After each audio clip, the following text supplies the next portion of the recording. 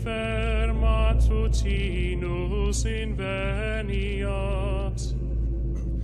Ille in quam Lucifer qui nescito casum, Christus filius tuus, qui regressus ab inferis, humano generis serenus iluxit, et tecum vivit et regnat in saecula saeculorum.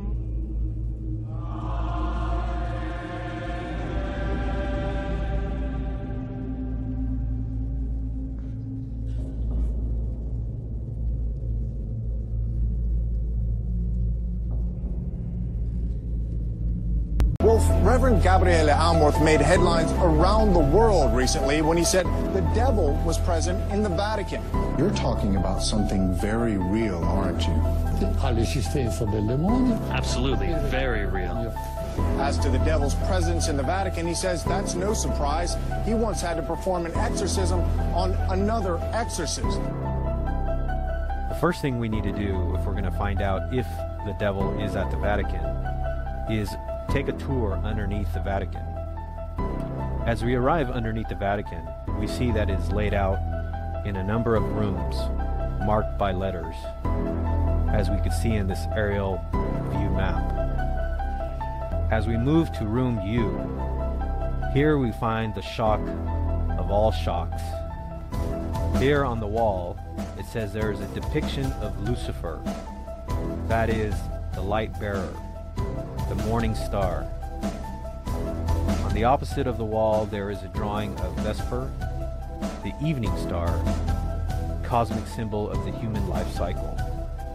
We find out that when we get to room U, here we have a clear depiction of Lucifer underneath the Vatican at St. Peter's Basilica. We ask ourselves, why are they keeping this image of Lucifer underneath the Vatican?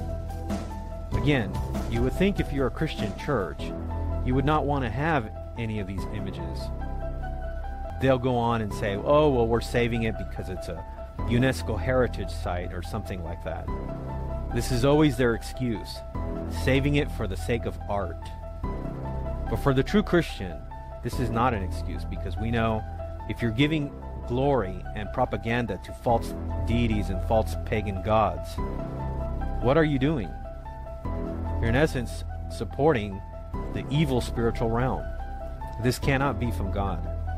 And since Rome claims itself to be the one true church, you would think they would lead by example.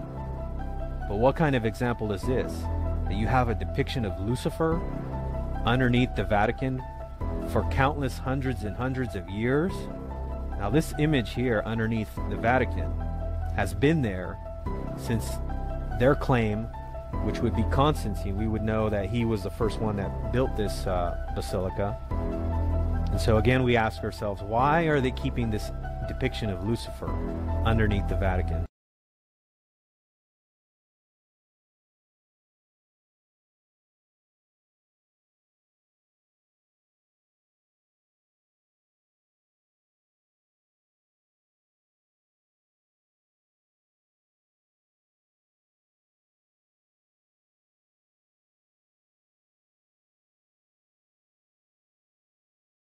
On the other, the figure of Moses leads us directly to God.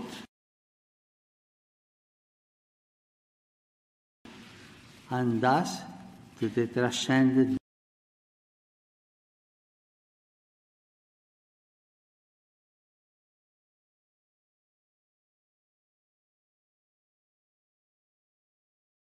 Us directly to God.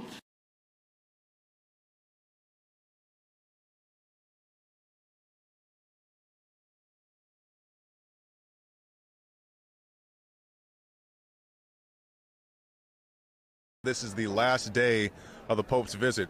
Now, since he's been here, he's said and done a lot of things, but the thing that stuck out to me the most is something he said during, I guess it was a mass, where he came out and said that the life of Jesus ultimately ended in failure, in the failure on the cross, and if at times our efforts and work seem to fail, and not produce fruit, we need to remember that we are followers of Jesus Christ, and his life, humanly speaking, ended in failure, the failure of the cross. Then he went on to talk about the dangers of being comfortable with surroundings and things such as that, which is a whole nother topic in and of itself.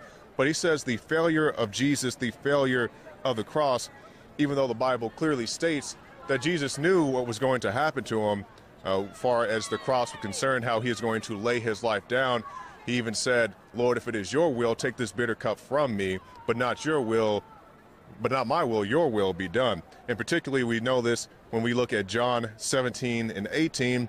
Therefore doth my Father love me, because I laid my life down, that I might take it again. No man taketh it from me, but I lay it down myself. Which is to say, nobody took his life from him on the cross. He laid it down willingly. He knew what was going to happen to him. So to say that his life in general, the cross in particular, was a failure is something I'm very disappointed to see from a supposed spiritual leader.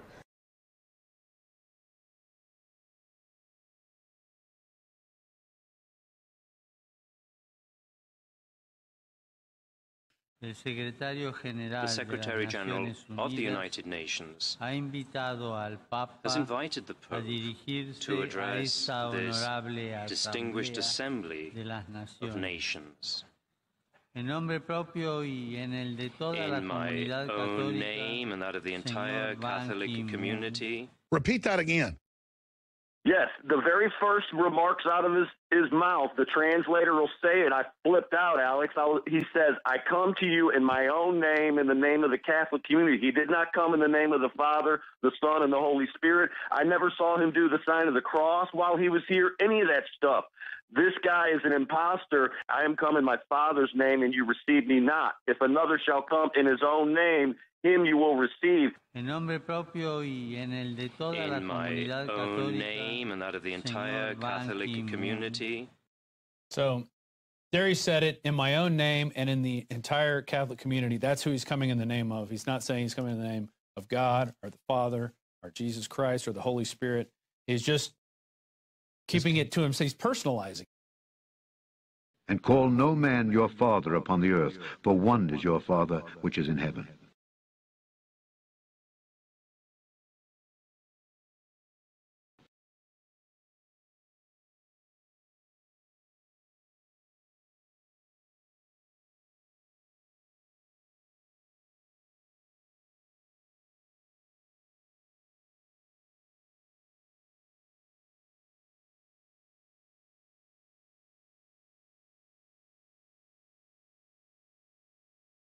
So bizarre how the Catholics will twist this and just eliminate the second commandment from the Ten Commandments. And they still have to come up with 10.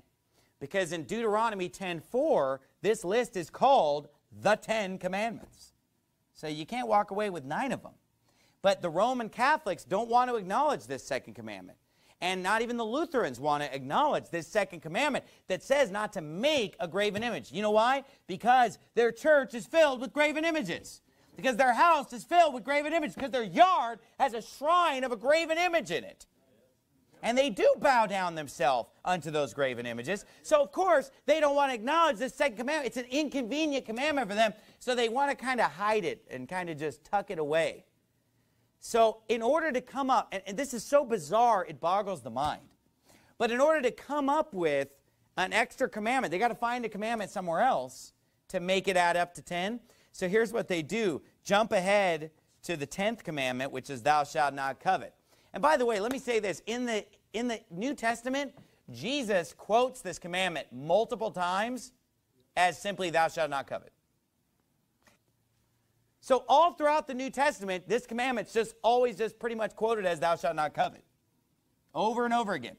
But yet the Roman Catholics have decided to just cut this commandment in half and split it into 2 so that they can hide the commandment about graven images.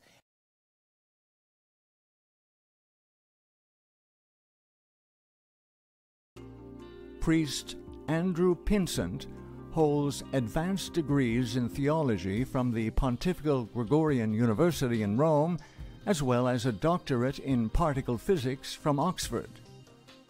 In January 2015, he wrote, "Being both a priest and a former particle physicist at CERN, I am often asked to give talks on faith and science.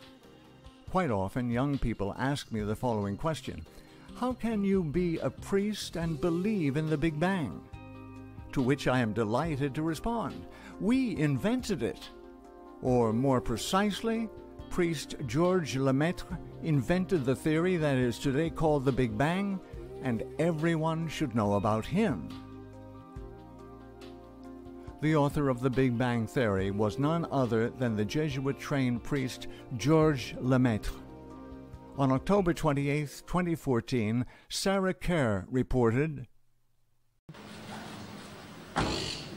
Speaking to members of the Pontifical Academy of Science, the Pope said it is possible to believe in both, insisting God was responsible for the Big Bang from which all life evolved. L'inizio del mondo non è opera del caos che deve a un altro la sua origine, ma deriva direttamente da un principio supremo che crea per amore. Il Big Bang, che oggi si pone all'origine del mondo, non contraddice l'intervento creatore divino, ma lo esige. L'evoluzione nella natura non contrasta con la nozione di creazione, perché l'evoluzione presuppone la creazione degli esseri che si evolvono.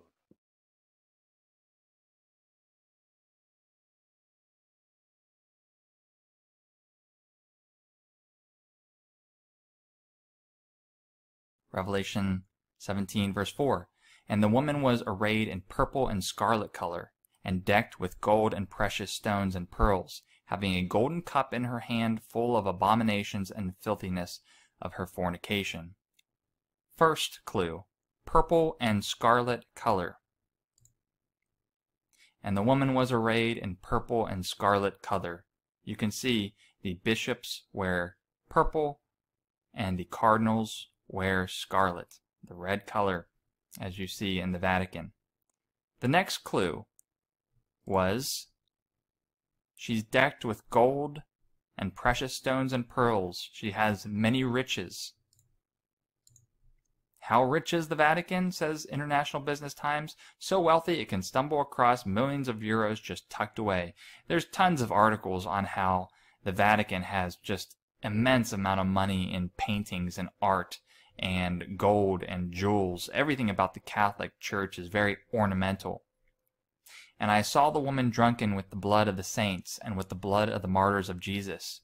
And when I saw her, I wondered with great admiration. If you did not already know, the Catholic Church in the Dark Ages killed millions of Christians because they wanted to remain in power. For 2 or 3 centuries, many Protestants have given figures concerning the total number of people killed directly or indirectly by the papacy during the Middle Ages. 50, 68, 100, 120, 150 million people. Roman Catholics typically give much smaller numbers, so they don't deny that it happened. So again, looking back to Revelation, the blood of the saints and martyrs are on the Vatican's hands. But here's where it gets undeniable. I said this is irrefutable, undeniable evidence that we are in the end times and St. John's revelation is coming true. He says, the 7 heads are 7 mountains on which the woman sitteth. Oh, it's Rome. Okay, the city of 7 hills.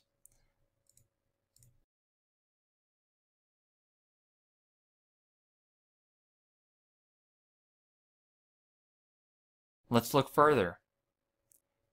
During the point at which St. John had this revelation, he said there are 7 kings. 5 are fallen or dead. 1 is currently a king, and the other has not yet come. And when he does come, he must continue a short space. This is the irrefutable evidence that I want to show to you guys. 7 kings. Let's look at the Vatican's history. In 1929, the Lateran Treaty was signed.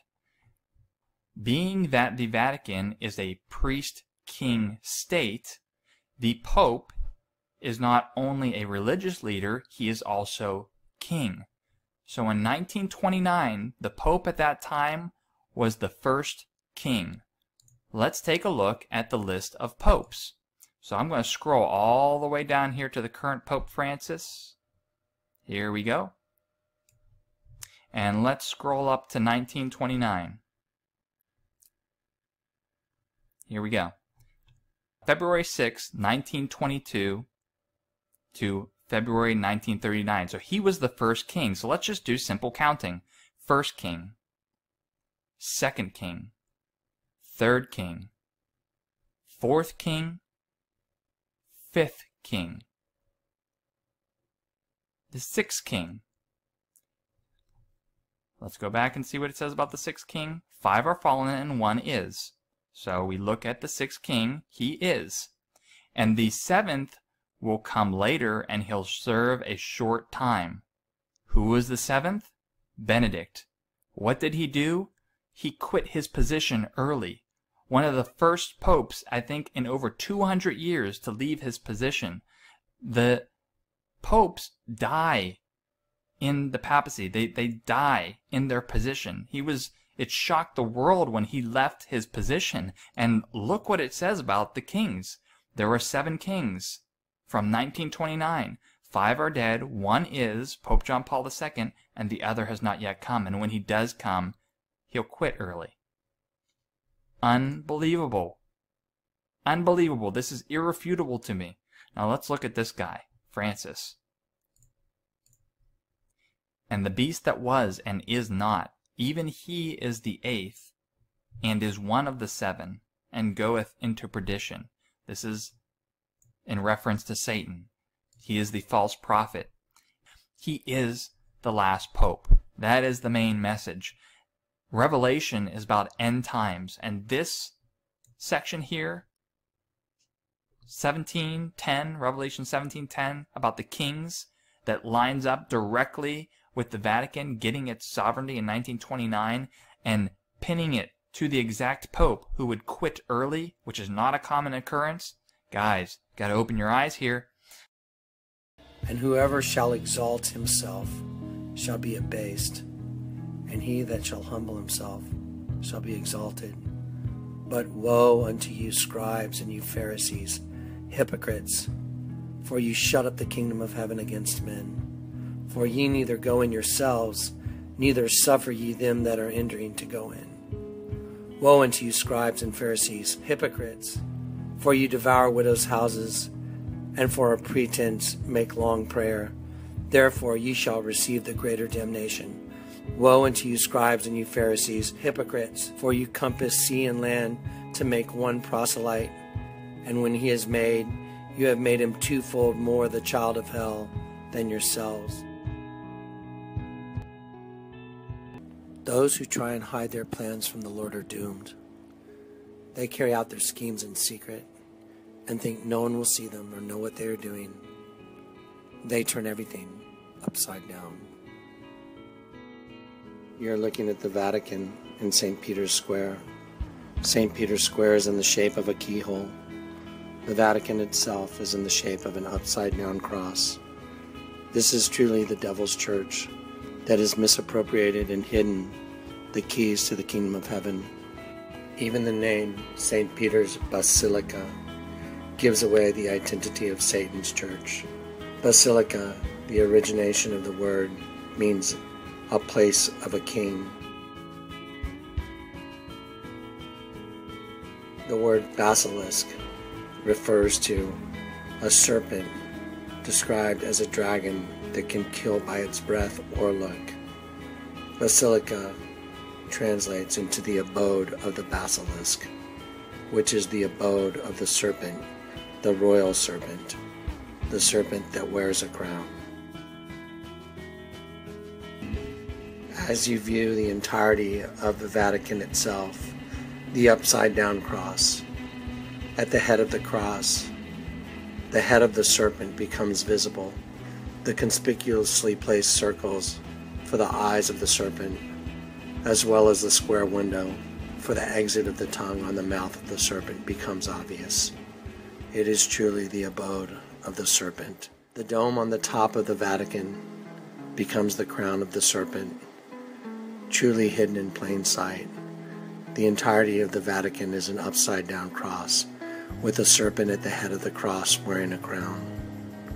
This is truly the Church of Satan, and the keys to the kingdom of heaven have been hidden by Satan himself in the form of one of the largest Christian churches in the entire world, boasting of over 1.2 billion members, deceived by Satan himself. Woe unto you, Pharisees and teachers of the law, for you have taken away the key to knowledge. You don't go in yourselves, and you kept those who are trying to enter from entering. Your damnation shall be the worse.